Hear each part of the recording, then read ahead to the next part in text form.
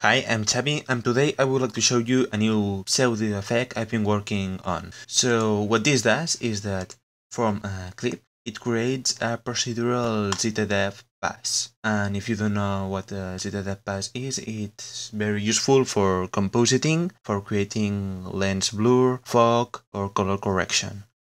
So this is not a magic effect, but it really does a good job. So let's reset it, and this is what it looks like by default. So we can show the original clip and see what it's doing. What we will do first is we will activate in this checkbox a ramp.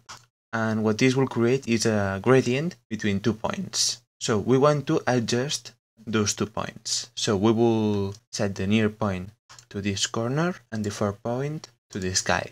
And what this will do is that it will create this soft gradient between those 2 points. We will adjust them. We can also tweak the distortion. How will the RGB values affect the gradient? Something like this. And also the gamma and the gain. We want to make it very soft. Also the revolution will cycle between black and white values. Something around here. That's perfect. Okay, we will do the other half of the image and we will activate a second ramp. We will set a near point and a far point. And we will also play with the settings. Let's play with the distortion. Maybe that's too much. Maybe around 26 or so. Also the gamma.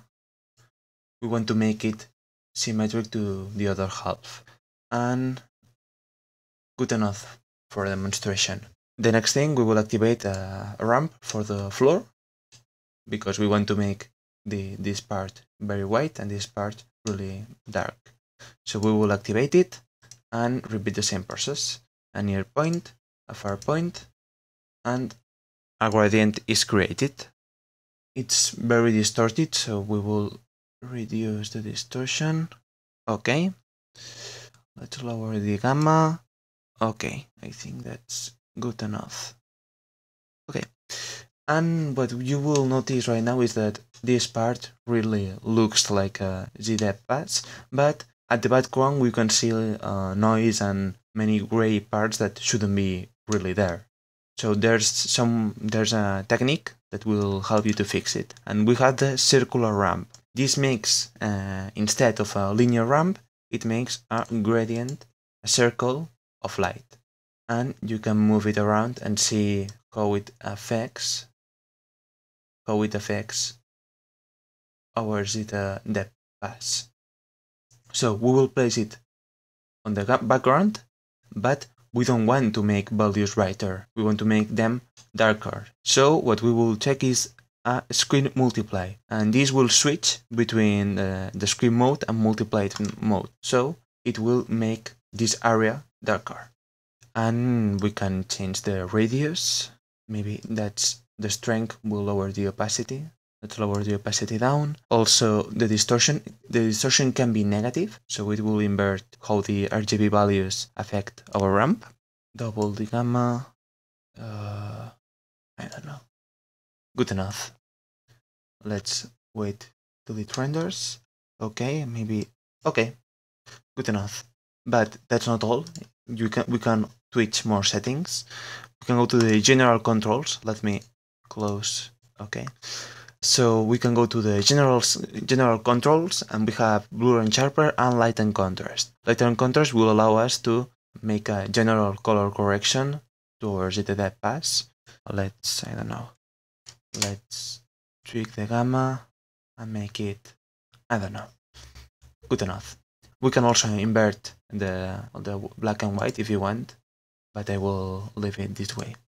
There's an option to auto-contour the source, so if you are using an image which doesn't have lots of detail, you can check this option and it will bring all the detail out.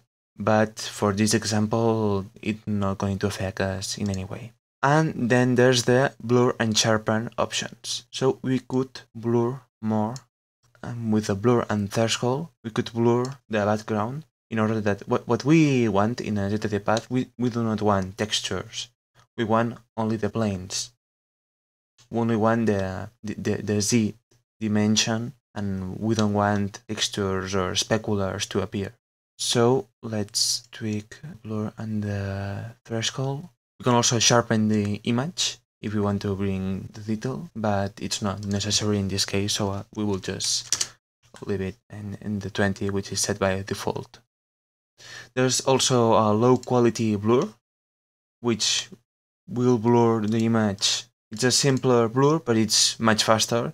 So if you are working with the RAMs and you have a slow PC, you definitely want to check this in order to improve your speed. But for the final render, we will just leave this unclicked. There's also a disable evaluation, and if we check this, it will only show us the gradient, and it will not be affected by the RGB values, so it's very fast to render, but it's not as good as it could be. So that's all for now. I'm still working on it. It's not a plugin, it's a ZDepth. So if you have any thoughts, any ideas, any comments, let me know, and we will see you next time. Thank you.